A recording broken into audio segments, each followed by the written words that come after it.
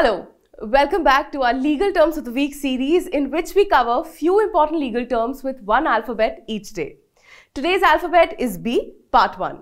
Let's get started. Bail is to pay or promise to pay an amount of money so that an accused person is not put in prison before the trial. If the accused person does not appear at the trial, the court can keep the money put up for bail. Bailee is a person or organization looking after valuable items to keep them safe for the owner. Bailment, transferring possession of goods from the owner to someone else. The ownership of the good is not transferred. A practical example of bailment is that when someone rents a fridge, has possession of it, but the rental company still owns the fridge.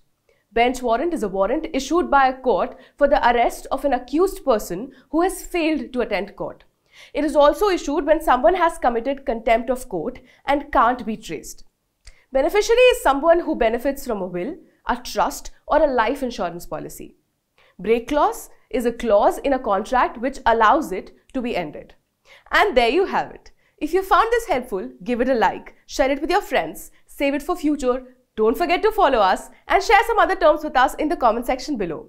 We've also added the link to our other videos of the series in the description box. See you next time.